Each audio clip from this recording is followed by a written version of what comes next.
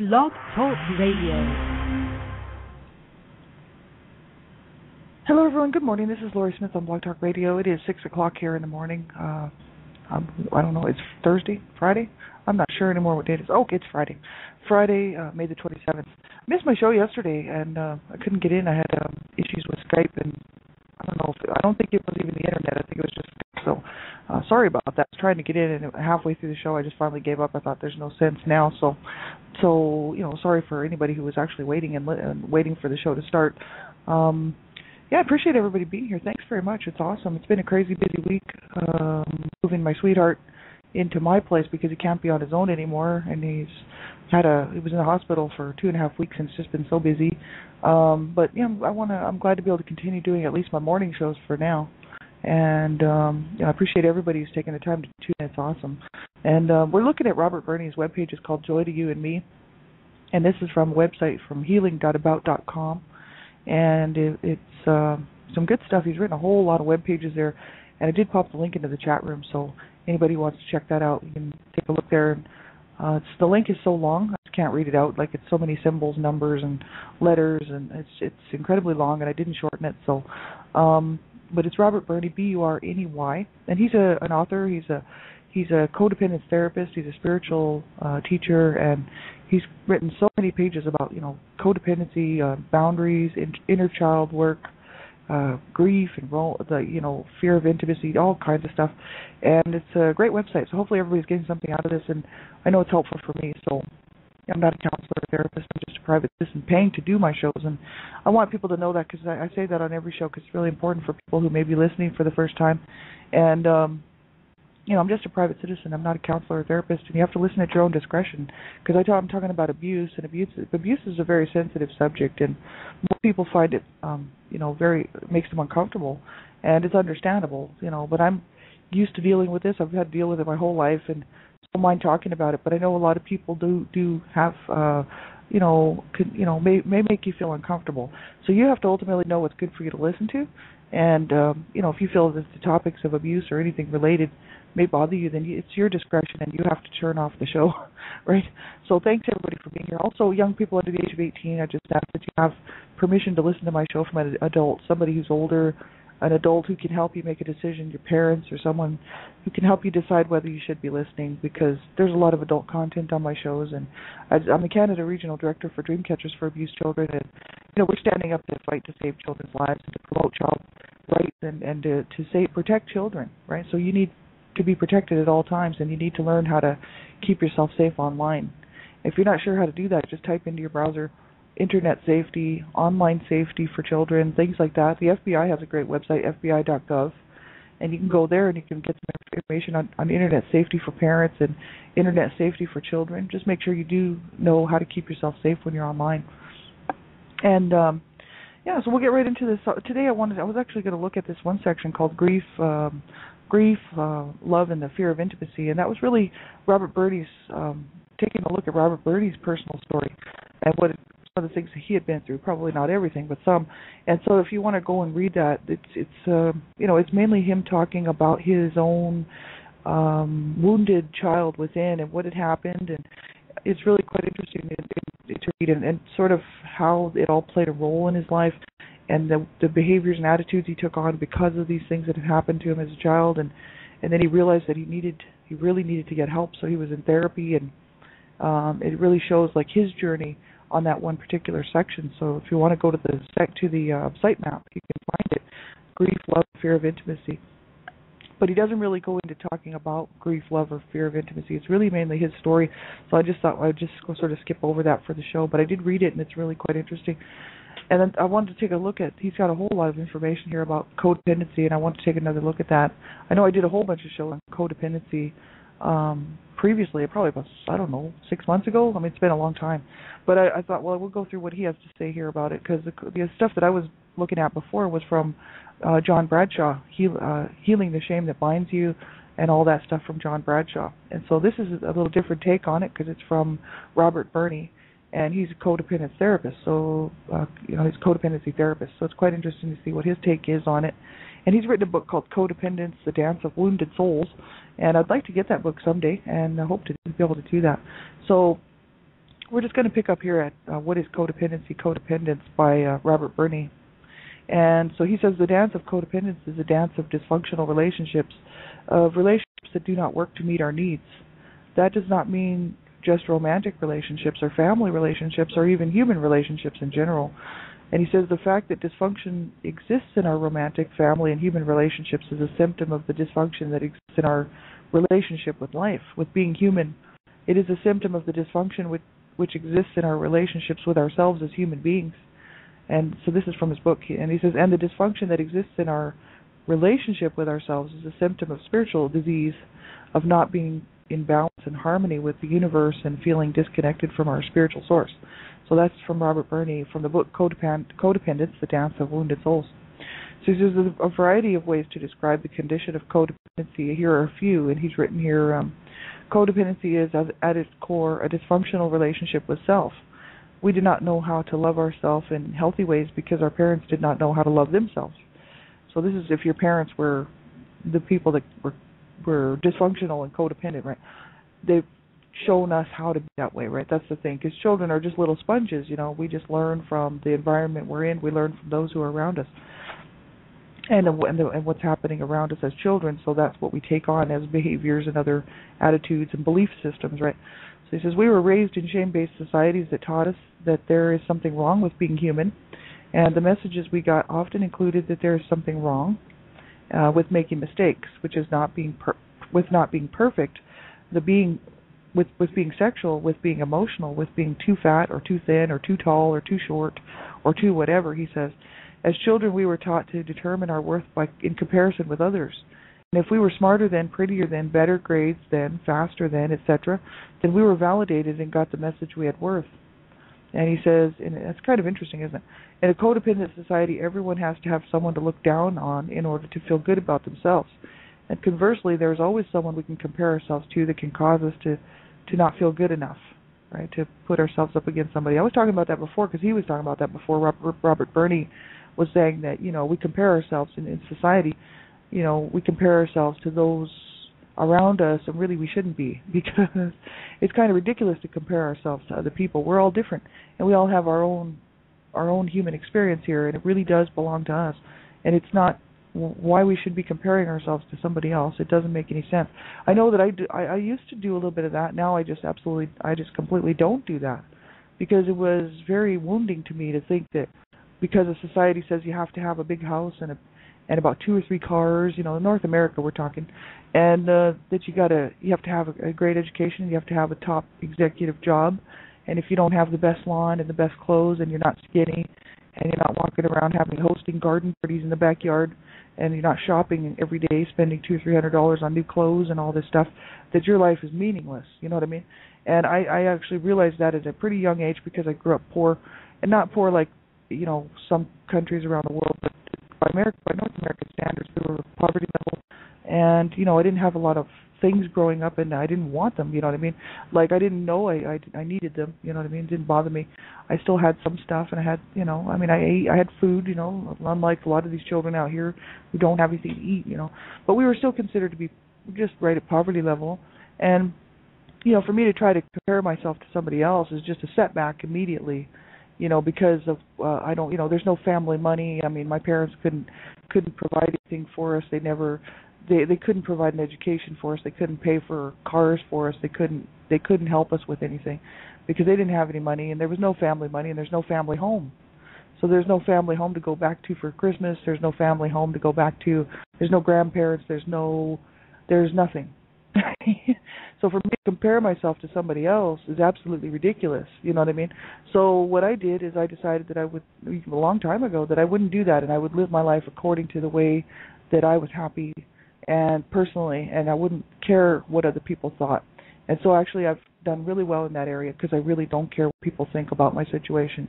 They can try to live 2 or 3 minutes in my shoes, and I guarantee they'll be in a psych ward probably. I think we all have strengths and inner things that make it so that if we even tried to live in somebody else's shoes for a few minutes, we wouldn't be able to do it. You know what I mean? It's you know, so many of us have been through so much, And, we have to give ourselves credit where credit is due. And so I don't judge myself by the Joneses next door. I think I'm doing really well because I'm still here. I'm still fighting to have a good life and to be good to myself and to be good to others. I don't judge myself by the world standards. And it helps me a lot to not do that, because I'm not then thinking, oh, look at me, I'm such a loser because I don't have this and I don't have that. That's how a lot of people feel. And I've talked to many people over the years that have said stuff like that. Well, if I just had this and I had that, life would be good. It's like, that just doesn't make any sense to be like that. You know what I mean? We have each day to get through, and that's really all we have, because we don't know what's coming tomorrow. And a lot of people base their happiness in the things that they have, like monetarily or material things, and then they find out that they're the next day that they've lost everything. They lose their job, they lose their home, and then they're just miserable, And it's like, and then I've heard people say stuff like, oh, these people, look at these people. A comment was made to me one time. This one person, I won't give names or anything, but this one person I was working with said, yeah, when people get fat and they get kind of dumpy looking, it's because they just give up on themselves. And this person was skinny, and she thought she was really good, and she kind of came from a wealthy family, and they were all kind of pretentious, nose in the air and stuff. And I thought, you know what? Try living in my shoes for about 10 or 15 minutes. It would probably just kill her.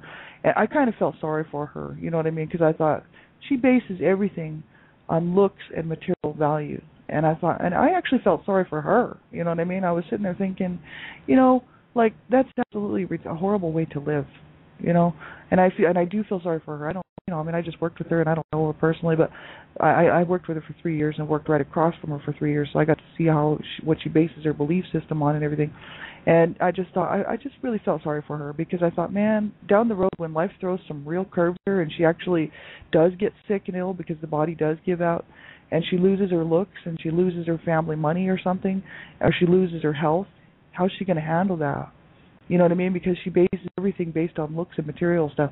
And I thought, wow, I felt so sorry for her, because it's not about that.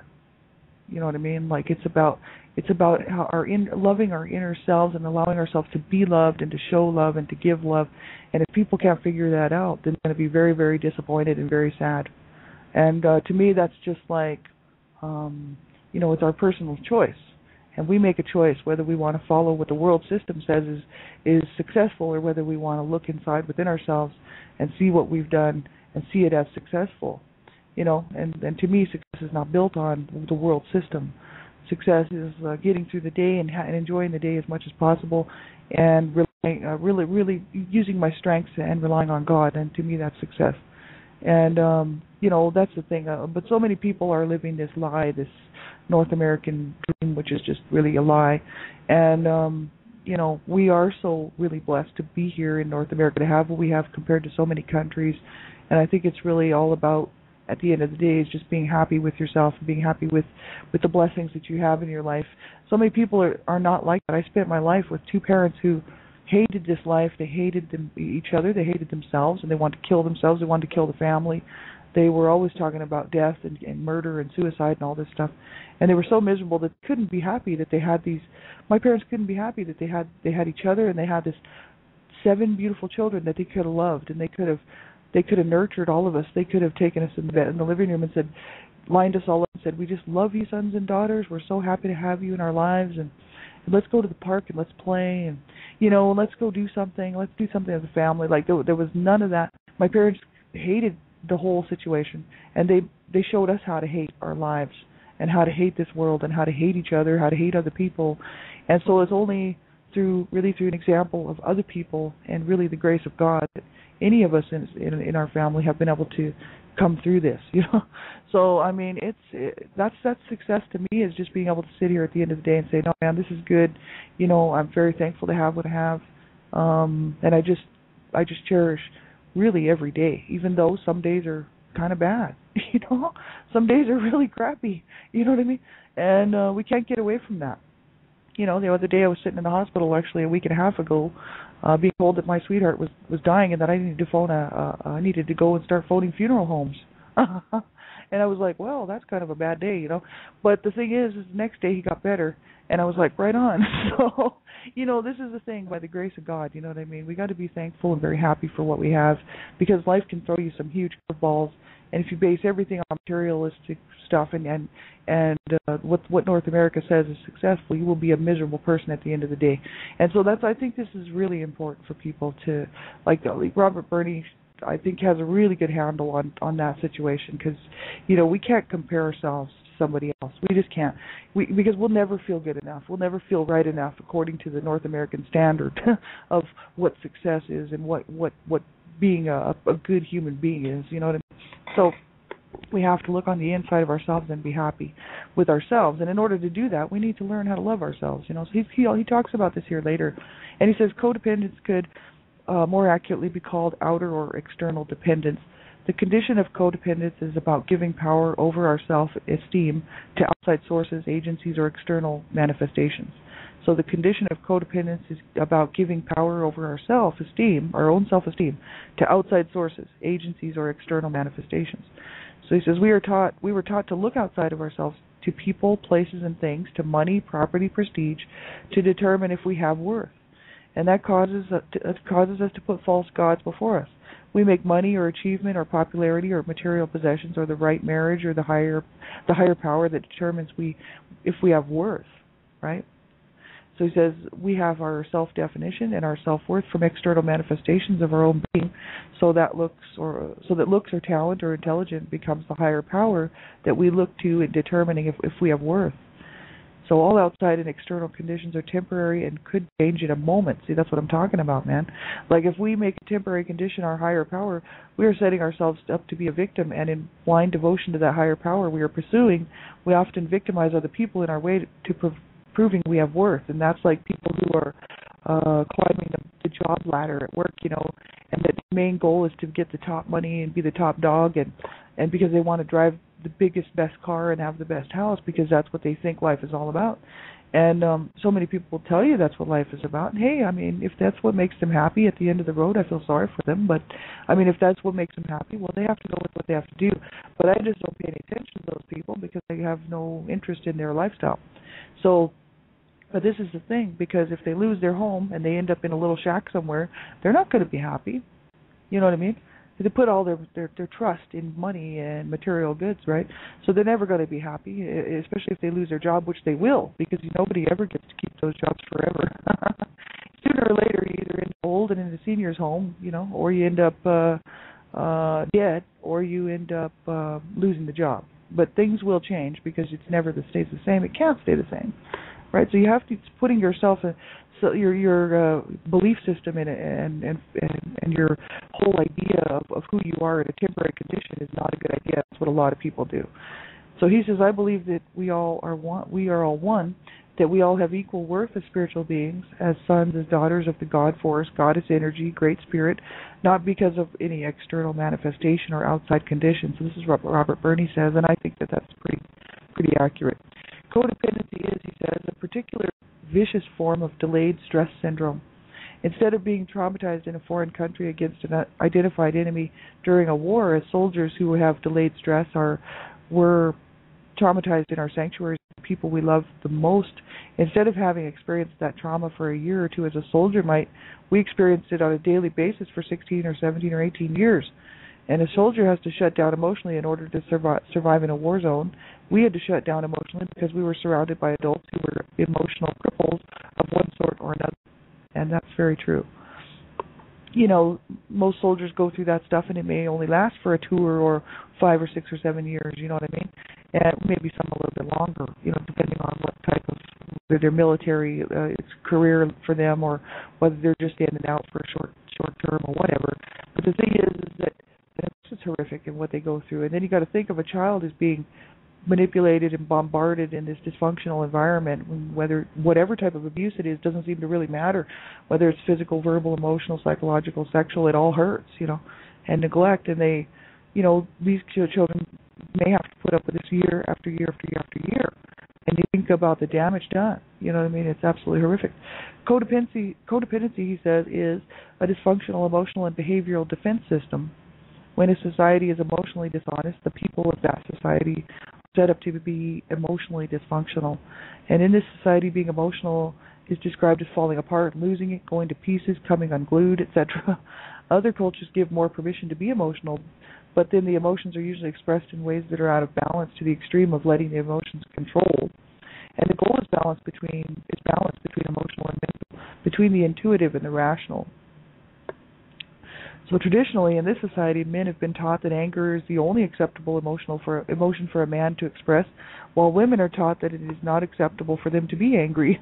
So if it is not okay to own all of our emotions, then we cannot know who we are as emotional beings.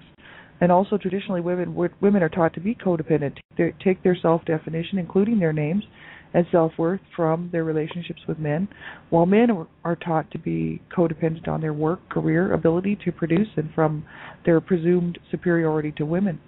So codependency is a disease of lost self. If we are not validated and affirmed of who we are in childhood, then we don't believe we are worthy of love or lovable.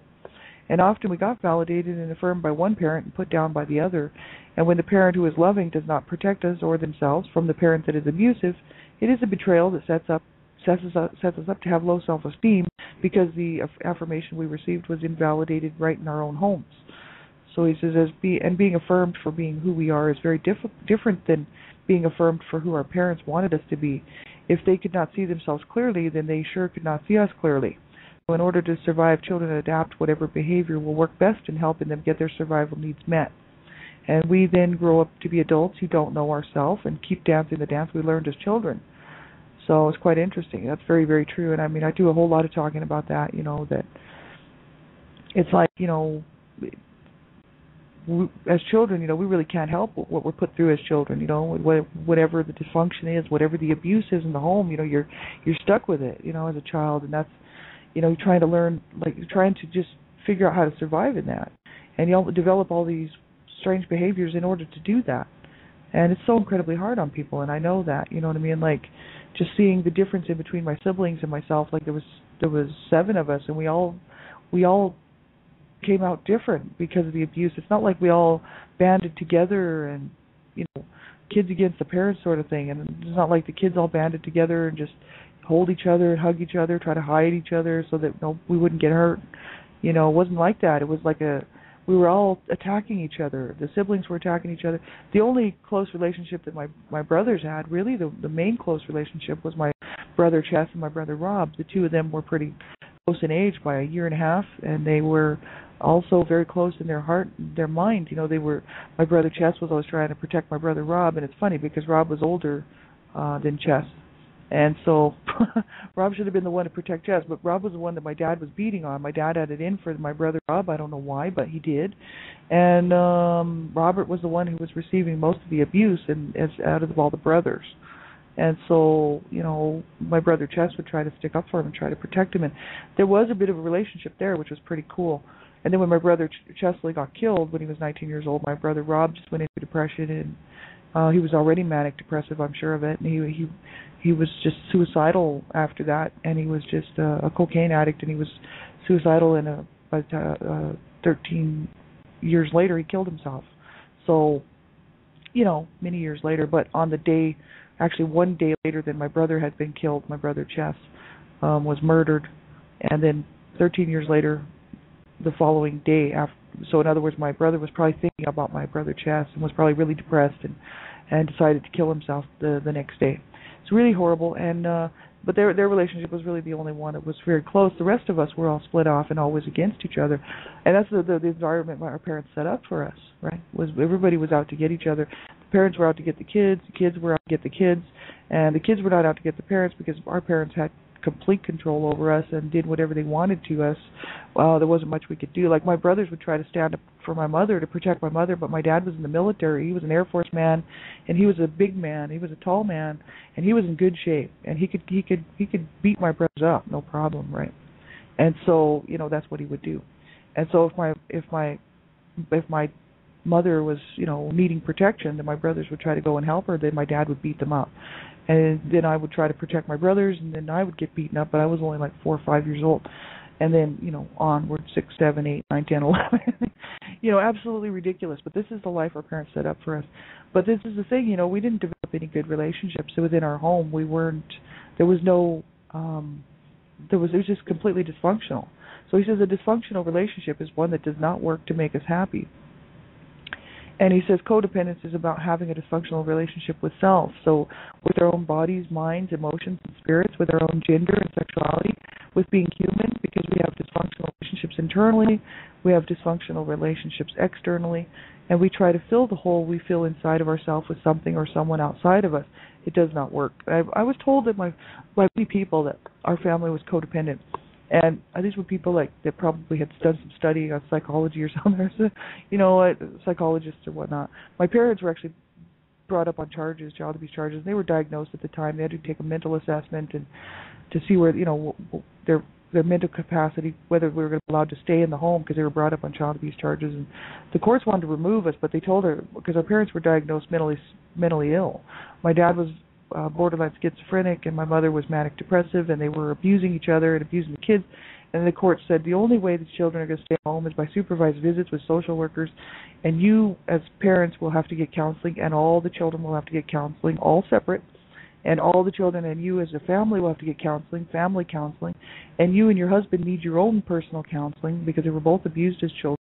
And also the family would all need to have the whole family counseling, and my parents would have to have their own marital counseling. So we were supposed to be going to all these major counseling sessions, and we went to 2.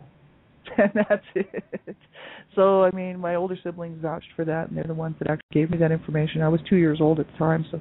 But the thing is I remember the social workers coming in because they came in for a couple of years, and about the time I was about 4, they stopped coming. So the abuse just continued on.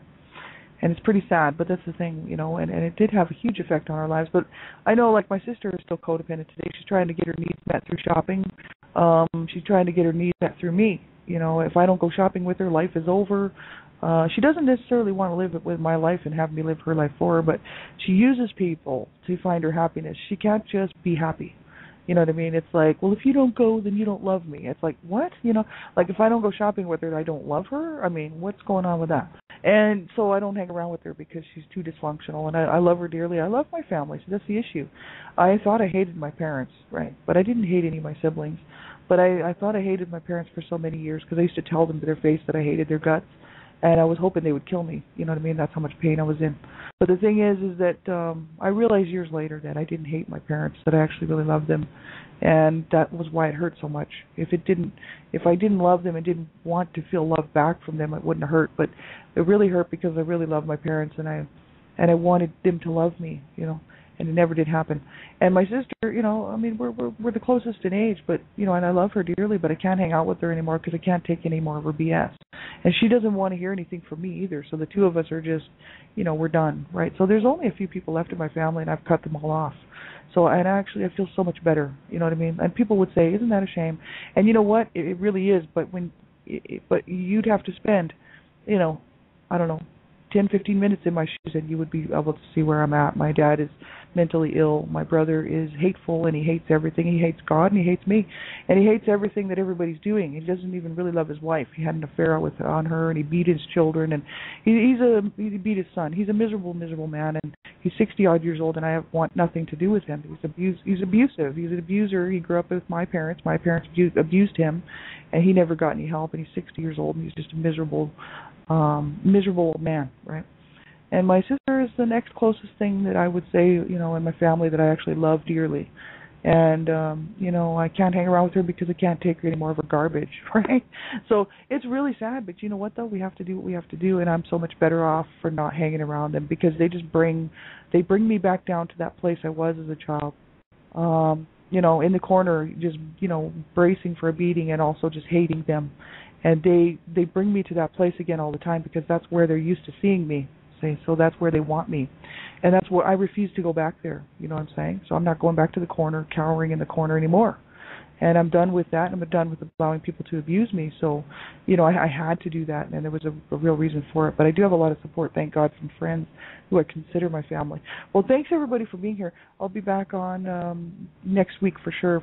This week, probably not. I got to move, and I got a lot of work to do. I'm moving Cecil, and cleaning and packing his place, and it's just been really busy. So I doubt I'll be on my weekend shows, but I will be back on next week, hopefully my normal schedule. Take care, everybody. Be sure and reach out. If you feel like you can't cope and you just can't do it, well, you make sure that you do stick around and you get some help, because I'm telling you, there are bad days. There's bad days for everybody on the planet. There are bad nights, but if you don't stick around, you'll never experience a good one. And there are better days out there, but we have to make it happen. And so, make sure you stick around and you get some help. Call a crisis line if you have to. Do whatever you have to do to stay here with us and to get better, to allow yourself to heal, right? Whatever it is, whatever it takes. You're worth it, right? Have a great day, everybody. Talk to you later.